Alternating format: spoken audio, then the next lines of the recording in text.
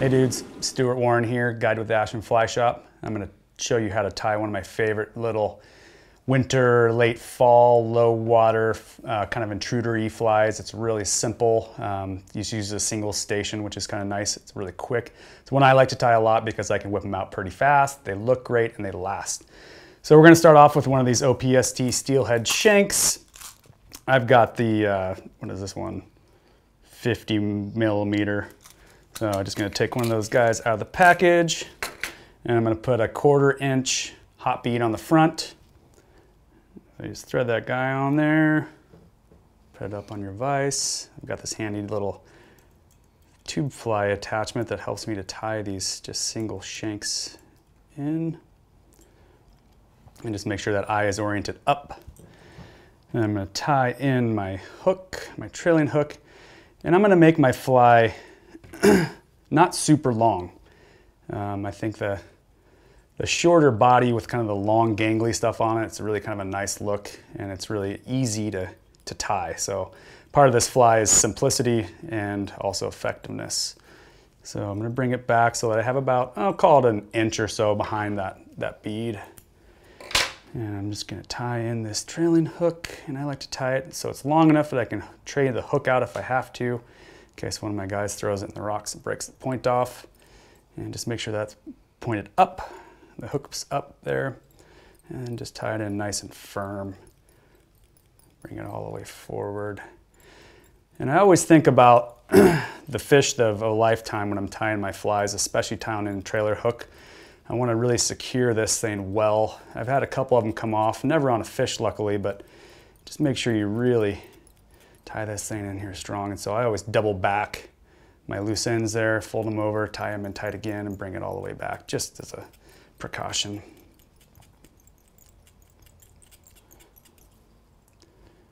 And then just trim off the extras here. Sometimes I use a razor blade to cut these, and I didn't bring one, so just gonna hack it with the scissors. Apparently I need new scissors. And just tie all that in. I'm gonna use, it's a pink diamond braid.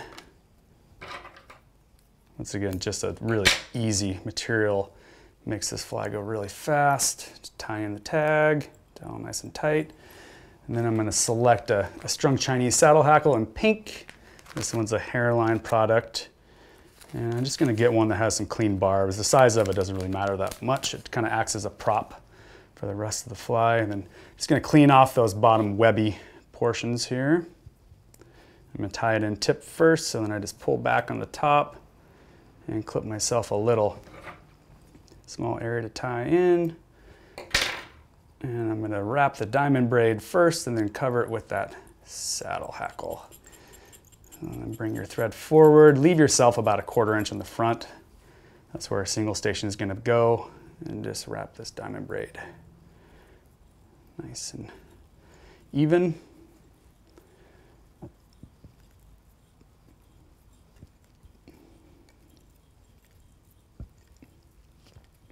And a couple tie downs. Clip off your extra, save that piece for later. And then with this saddle, I'm just gonna kind of get everything nice and pulled out and then pull it back as I wrap it forward. It's not too crucial, but I'm a bit of a perfectionist with these guys, and I like them to kind of lay backwards if I can get them. And so as I wrap, I just kind of stroke these hackle barbs back, and that just lets those guys lay out nice and clean.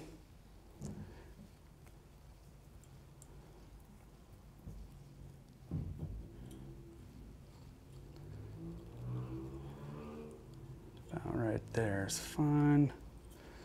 And you can kind of pull your barbs out of the way that's left over there.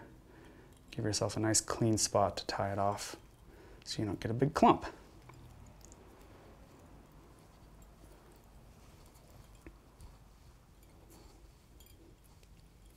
And I'm tying pink because it's winter steelhead, and we're all thinking winter steelhead, so I thought it'd be fun to show you all a nice little pink one. Okay, and then just stroke those guys back, pull them out of the way a little bit. Nice and clean. Okay, now I'm just going to do a single station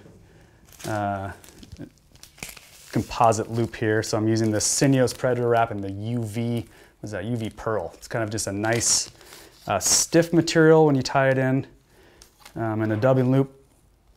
And what I'm going to do here is I'm just going to cut that piece off because that's extra, and pull off a section of about, I don't know, 1 inch long. Cut that. And then I'm just going to stroke all these fibers so that they're nice and level, and come down about halfway on that length. I'm just going to cut that in half.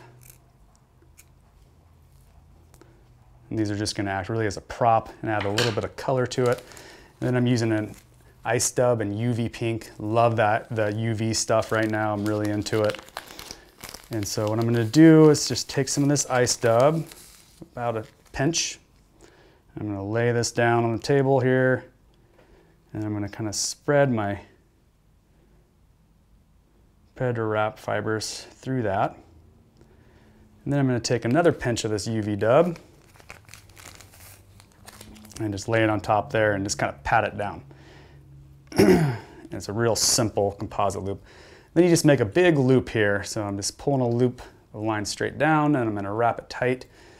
And then I like to wrap my thread around that loop as well, kind of secures it, and then just finish her off there. And you take that little pile of material you just made, looks something like this. And what the dubbing does, it just kind of holds these fibers in place and provides just a little bit of a shoulder on the fly. And I'm going to use my little spinning tool here and just kind of clean up the bottom of it, and then just give it a good spin while pinching the thread. And then I'm just going to slowly let that spin here, and maybe give it another little twist, get it going.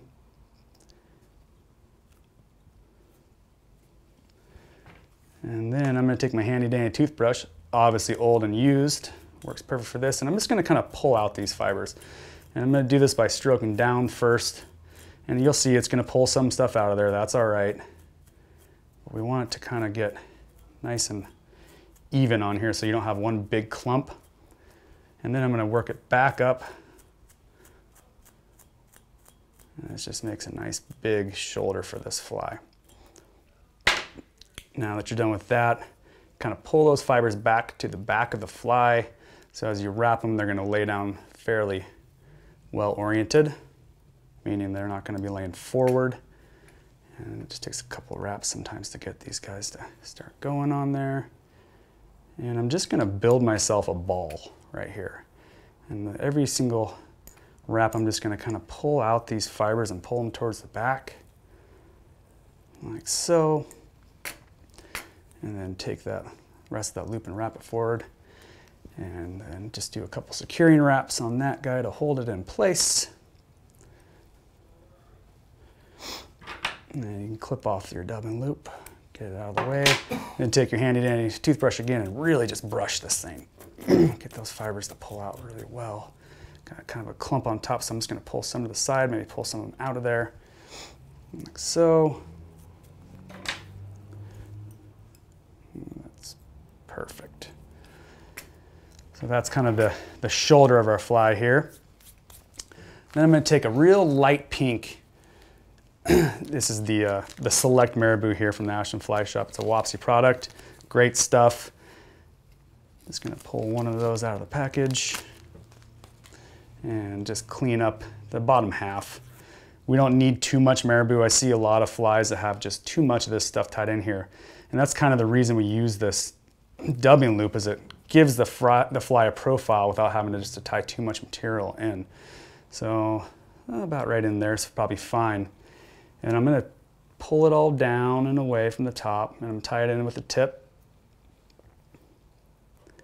And I'm just going to pull that and clip it, give myself a spot to tie the feather in. Ooh, perfect.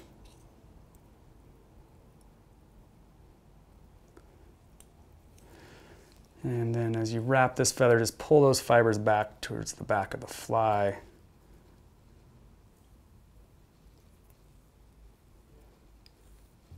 Ouch. That's why we debarb our hook before we tie it. Another great thing about debarbing the hook before you tie it is if you are going to clip that barb off eventually, sometimes when you clip the barb, it'll break the hook. So if you do it before you tie it in, then you can just put a new one on. And I'm just going to tie those down nice and tight.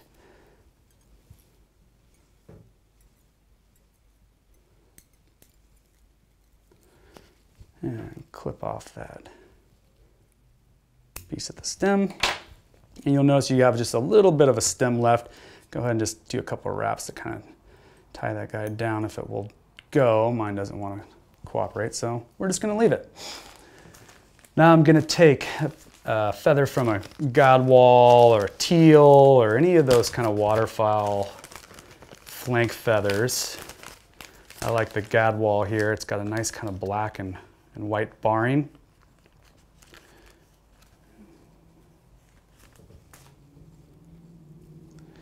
And I'm just going to prep this feather by once again pulling off the webby stuff towards the bottom. Out of the way. And we're just going to do one, maybe two, probably two wraps with this feather here. So you don't need a whole lot left on there. Something about that much will do. And I'm going to leave both sides of the feather on and just pull those guys back, get them to behave themselves. Clip off the tip of the feather, give yourself something to tie in.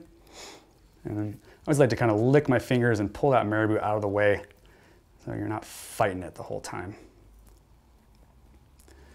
And tie that gadwall feather in, or teal, or whatever you want to use there is fine. And then I'm going to just kind of pull those two fibers back and wrap as I do so. Give this fly a little bit of barring, a little bit more on of strength in the front of that feather, give it a little vortex. And you see that just was one wrap with the feather. And that's really as much as you need. It's a nice look. And if you get too much on there, it gets kind of bulky and awkward. And then just find your stem piece there and clip it off.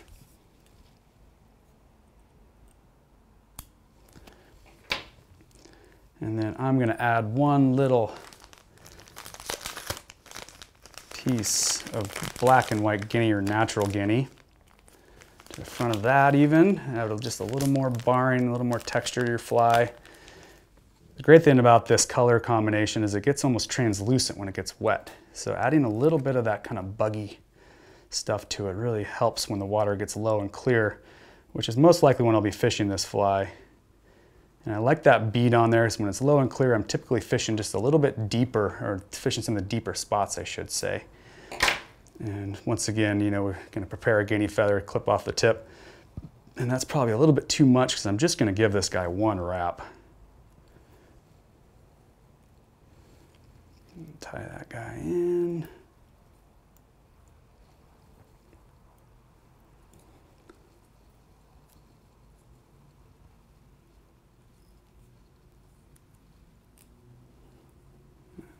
Perfect.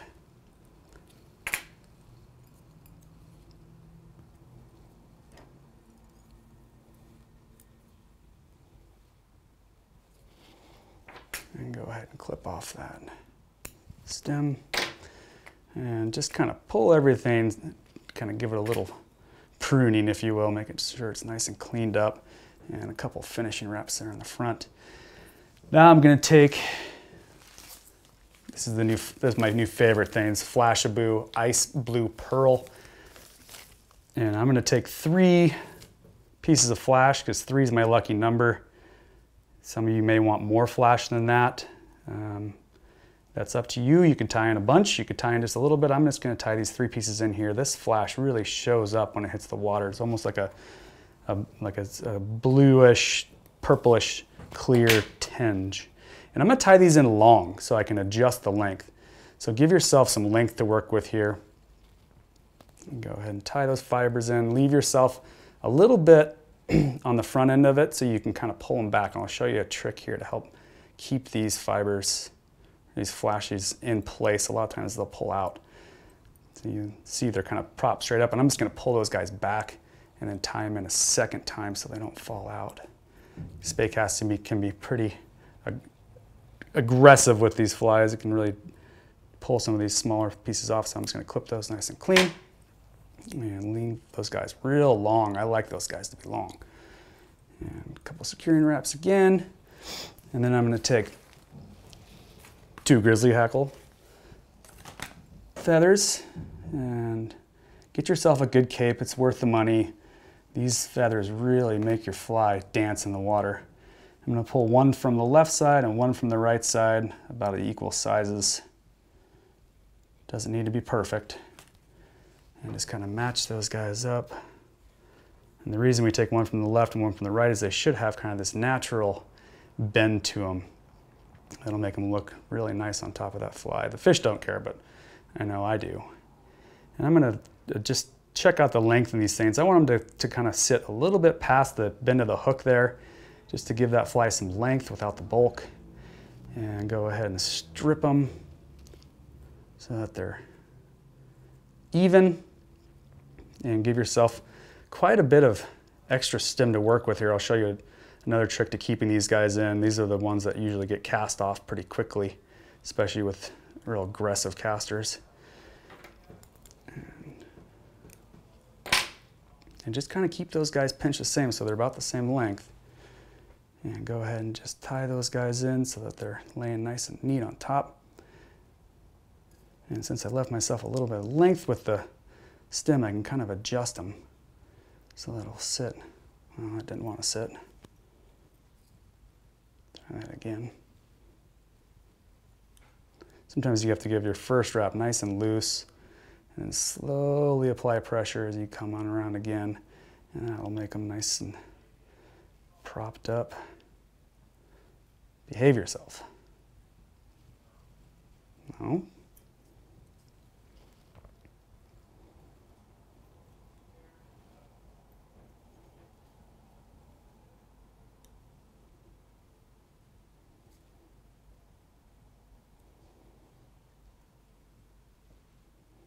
That one feather's being fussy.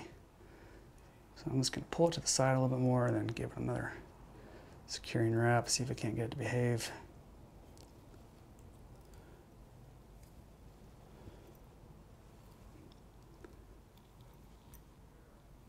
All right, there we go. I kind of like these guys to prop out a little bit because they're going to be back there dancing, doing all sorts of stuff.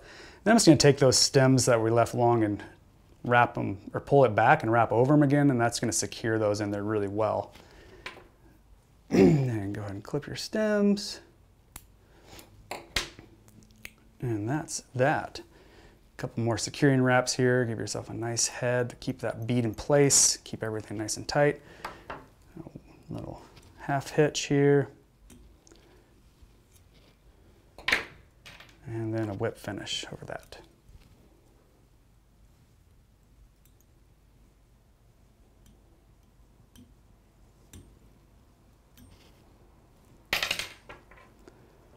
And nice and short. Clip that thread short. And there you have it.